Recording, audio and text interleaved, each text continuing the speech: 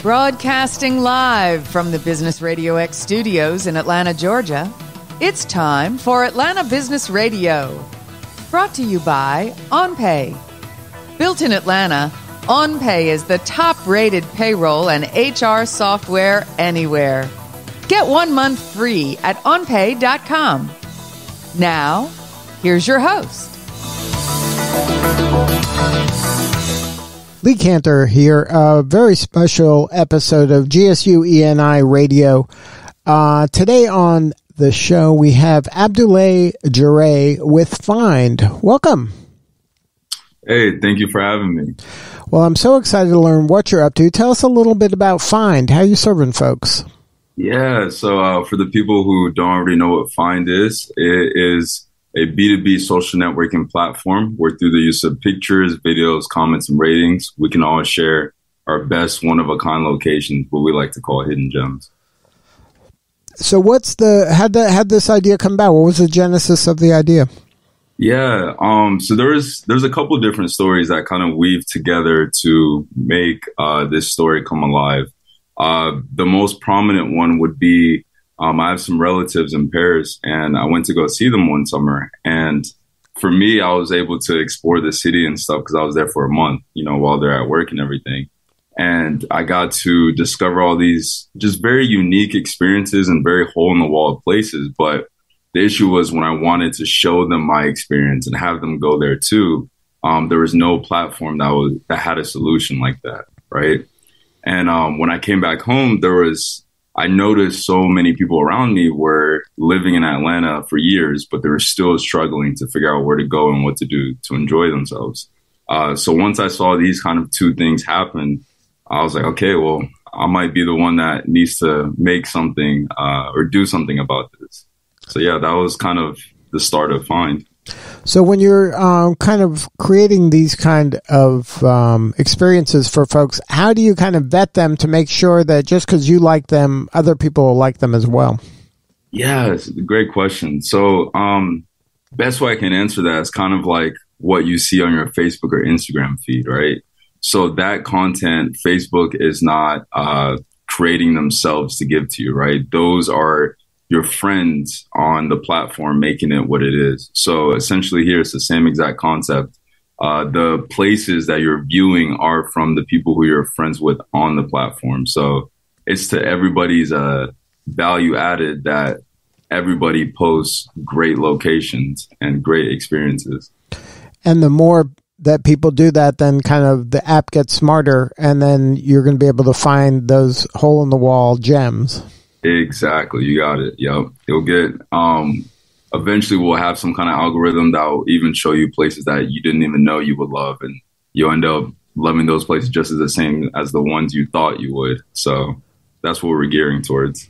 Now, is this your first tech startup? Yes, it is. First, this is quote unquote. Yeah, that's the best way to put it. The first one. Yep. Now, since you'd never been a founder before, was this a kind of difficult? Is this how you saw kind of your career evolving, or did you think, oh, I'm going to go to school and I'll get a job and that'll be that? And this, I don't know if this is, I would assume in a positive way, has at least derailed that a little bit. Oh, absolutely. Completely derailed it. Completely. So for me, I got my exercise science degree, and the plan was to get my doctorate in physical therapy school. And so once I got some time after school, when I got finished, I realized that my passion ran out for the healthcare field.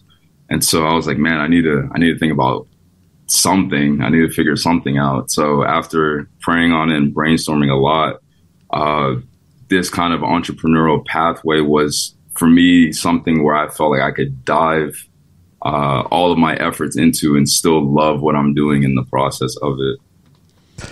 Now, are you the technologist on the team, or did you have to find one? I had to find one. And so as I was finding one, I became more and more tech savvy, right? So I kind of messed around with different boot camps on Udemy, for example, and now I can, know what code is and what's going on. and then I can do a little bit of coding myself. But I'm also in my Master Information Systems program at State as well. So that ties in the business side to the technology side of things. So definitely not the expertise in the company as far as the technology piece, but I definitely have a very, very good understanding of it. Now, any advice for other founders out there when it comes to finding a technology partner on the team? How did you go about doing that? That seems like, that's kind of important, right? You're building a tech startup. Yeah, no, that's a great point. It definitely is. Just like anything else, I think even outside of their knowledge and outside of what they're capable of doing, it has to be more so that the person that you're working with, if you can see that being a long-term relationship. And what I mean by that is, your partners become the people that you speak to more than anybody else, literally more than your family, more than your close friends. So it has to be somebody that you can not only see yourself in a professional setting with, but somebody that you can actually personally see yourself being around for long periods of time, right? And second, too, how does that person kind of go about adversity, and how do you guys talk about conflicts are the most important thing versus what they're able to do for the company. So how did you find this person? Yeah, so at first for me, it was kind of figuring out the things we needed to, and the journey eventually led to, I contacted a friend of mine I've known him forever. We went to middle school and high school together, actually. And he got me in contact with somebody else that he felt was capable of, helping out with what I'm trying to do.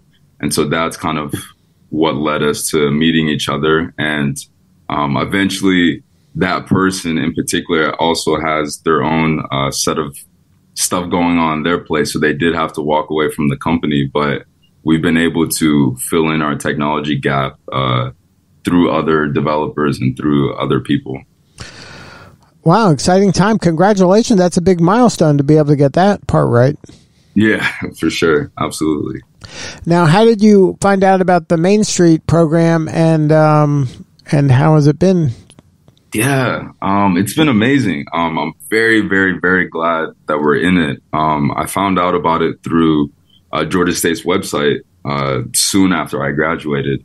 And so I actually applied for it last year for us to get in, and we didn't get in. So this year, it felt like all the pieces were clicking together, and that, this is the year that God planned for us to be a part of it, a part of this cohort. And it's been great in the sense that any kind of plans that we want to execute, we can have feedback from the Main Street mentors and all the other businesses in the cohort to kind of, get what they would think about the execution, and then sit down and we think about it ourselves, and then we can adjust it accordingly and have an even more successful way of going about it. So has there been any part of the process thus far that's been most beneficial?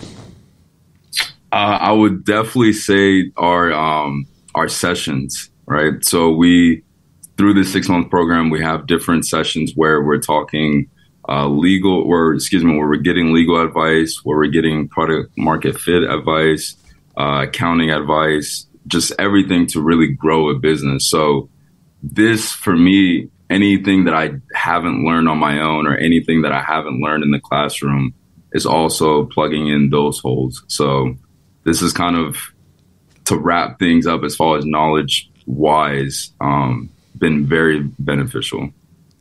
So have you been enjoying the process? This is, it's a different kind of challenge, right? Oh, absolutely. Absolutely. And me, I grew up playing sports. So like kind of that competitive edge, or that kind of, man, I really don't feel like doing this as far as like certain things when it comes to the business. But it's like, no, I know the end goal and I know what I want to achieve. So then you're able to kind of push yourself to do the things you don't want, because when it comes time to do the things you actually do as far as the business, those are a lot easier, So what's next, and what do you need, and how can we help? Yeah, absolutely. The next few kind of steps that we're taking is we learned a lot from our MVP. We garnered 1,000 users organically on the platform, and more than 800 gems were posted.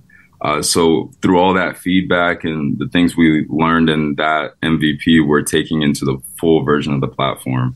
And we're hoping to get that launched and out there in the next couple months. And our biggest challenge thus far has been really raising funding. So with the Main Street program, we were able to get a grant, which was our first external funding and has been a blessing. And we also got second place in our first pitch competition. So that added on to some of our grant money. So really, we're just looking for funding to really do what we want to do, because we've done so much with so little. So only imagine when we get the right capital to get this thing really going. And if somebody wants to learn more about the app or maybe get a hold of you, what is the coordinates? Yeah, absolutely. My email is abdoulaye@thefindapp.com, and that's A as in apple, B as in boy, D as in dog, OULAYE @thefindapp.com, THEFINDAPP.com. And then also our website, thefindapp.com, is amazing. And then last but not least would be our Instagram, thefindapp_. All right. Well, congratulations on all the momentum. And thank you so much for sharing your story today. You're doing important work, and we appreciate you. Absolutely. Thank you guys for having me. All right. This is Lee Cantor. We'll see you all next time on GSU ENI Radio. Today's episode of Atlanta Business Radio is brought to you by OnPay. Built in Atlanta, OnPay is the top-rated payroll and HR software anywhere. Get 1 month free at onpay.com.